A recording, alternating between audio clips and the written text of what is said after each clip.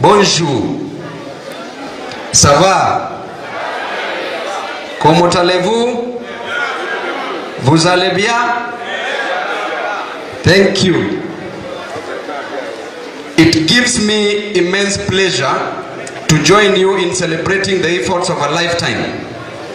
To the students community, I feel as special as you today, I feel as special as you do today, because the Weldios University has weighted my efforts in public service over the last decade and found it worthy of an honorary degree. Nyalenda slums in Kisumu City in Kenya, I watched my mother struggle during odd jobs and selling illicit brew called changa to put food on our table and pay school fees for me and my siblings.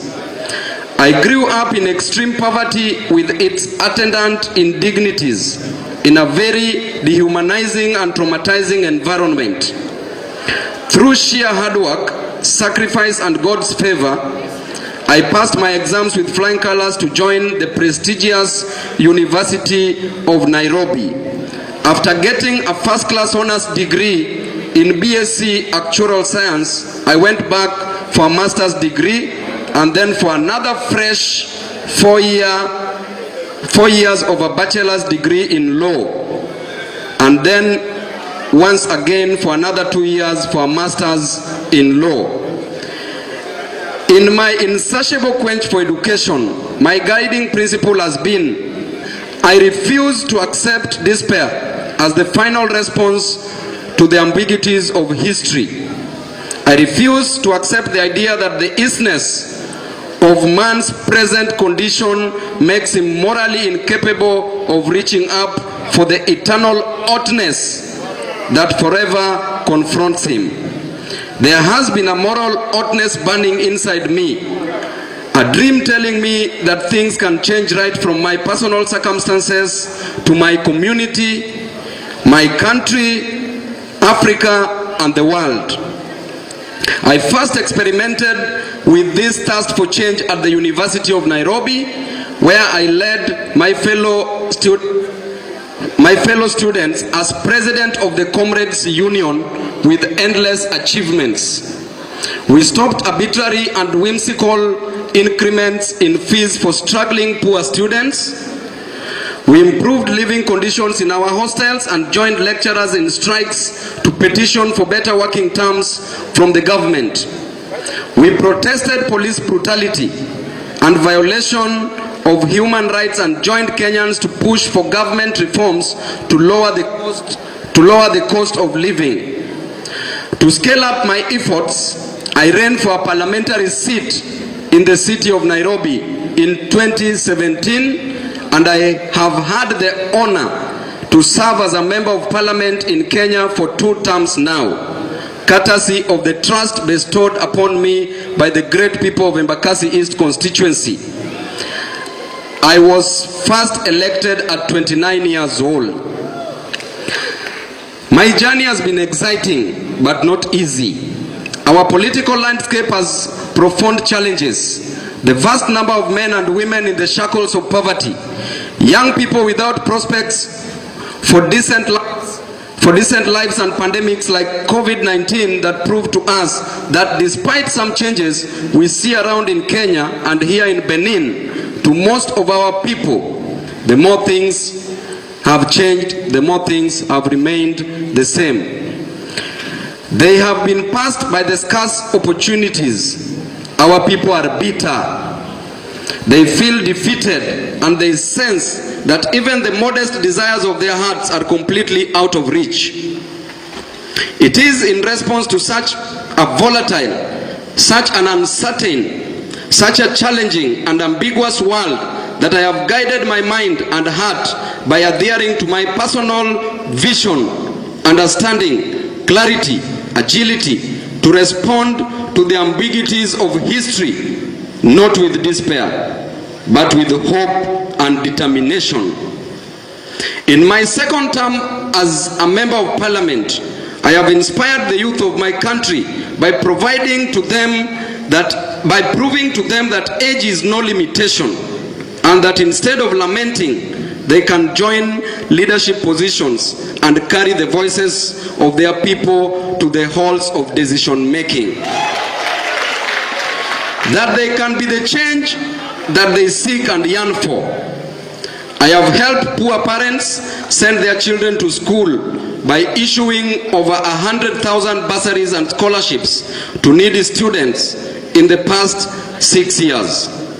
I have built roads, schools, and provided water to my people. I have supported families in sickness and mourned with them when they bury their loved ones.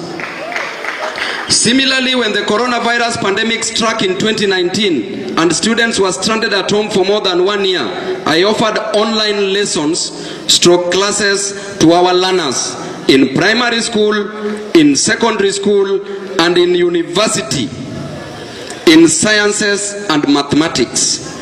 These lessons have been viewed by more than 50 million people online.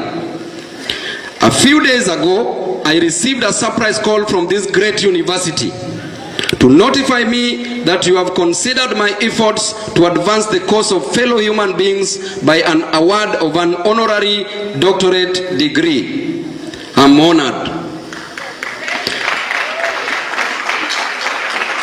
I feel happy and blessed, and it makes me want to do more. I have found my resolve to offer my best in service to mankind, strengthened more and more by your generous act of kind recognition. I would not be who I am or where I am without the hand of God upon my life, and so in a special way I would like to give God all the glory and honor. As I conclude, I wish to turn my attention to the students gathered here today. Comrades, power. You say power. Comrades, power. Comrades, ria. Comrades, ra. Comrades, tibim. Comrades, tialala.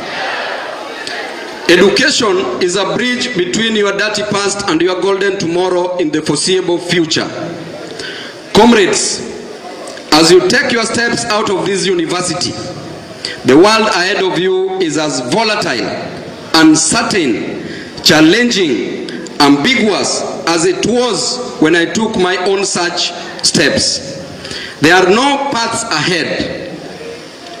And after many years in school, it will temporarily look like your dreams may not come true. I know this is the time you ask yourself, and where do I go from here to the graduates? I want to encourage you that it has never been easy for any generation past. To the volatile world, I ask you to respond by developing a personal vision. To the uncertain world, I ask you to develop proper understanding through a committed culture of personal study and continuous self-improvement. To a challenging world, I implore you to develop clarity by reaching out to mentors and devising a personal life blueprint and strategy to guide your efforts. I have had Prime Minister Raila Odinga as my mentor, and I know the benefits.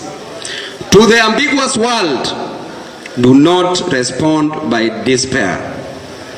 I ask you to develop personal agility that can help you sail steadily through the stream of time. Your life will be held back by difficulties. There are moments you will feel like going back home. There are moments when you will feel you face the worst challenges of all times. At those moments, I will call your attention to the words of Winston Churchill that he spoke to the devastated colonial masters at the peak of the terrible World War II. In the long years to come, not only will the people of this island, but of the world, wherever the bird of freedom chirps in the human heart, look back to what we have done, and they will say, do not despair, do not yield, march straight forward. Comrades, As you join the real world at a time of crisis in human conditions here in Benin, West Africa, do not despair, do not yield. Be the masters of your fate, be the captains of your soul, and march straight forward into the dawn of a new day that was prophesied by Father Gilbert Jean Dagnon. Merci. Thank you all. Merci beaucoup. God bless Weldios University. Thank you. Thank you, sir. And more congratulations.